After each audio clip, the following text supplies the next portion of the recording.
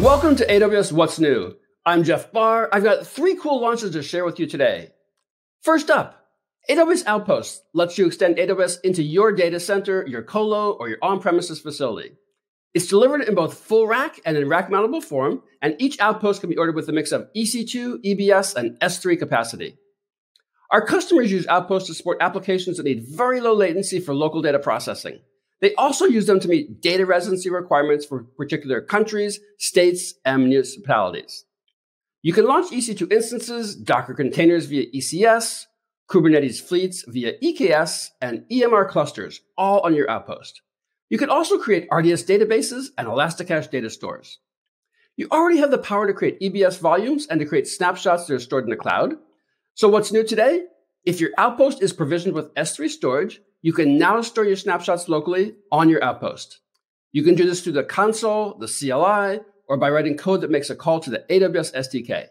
And this brings me to a really important point. Everything you already know about AWS applies to Outposts. At the API level, you continue to call create snapshot. You simply supply the ARN of the Outpost, and the snapshot is created there. To learn more about this, read Channy's blog post and the What's New. Next up, some new bare metal EC2 instance types for you. The M5N, M5DN, R5N, and R5DN instances are now available in bare metal form. You can use these instances to run applications that use specialized performance analysis tools, legacy workloads, and applications with licensing restrictions. You can also run virtualization secured containers, such as those from Clear Linux.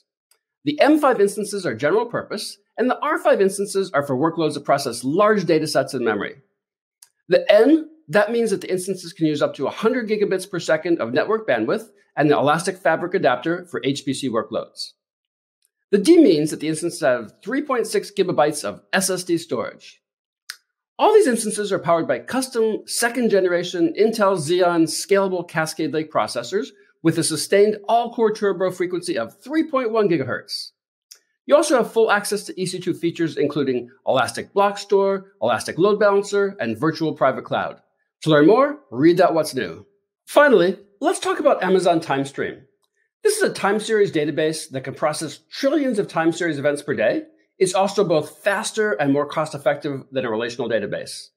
Our customers use Timestream for IoT, edge, and application monitoring workloads. So I've got several new goodies for you today. First, you can now run join and union queries that cross multiple tables. Next, your queries can now examine data over time. You can use derivatives, integrals, and correlations. And third, you can now estimate your query costs, and you get a better idea of the state of a long-running query.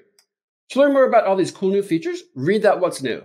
And that's all for today. As always, we look forward to your feedback. You can send us an email, a tweet, or you can leave a comment below. If you've got a question about anything I've shared today, send it my way. I'll pick the best one each week. I'll share it in a What's New video. To see some more videos just like this, subscribe to the channel, click that bell for notifications. Thanks so much for watching. We'll see you again soon.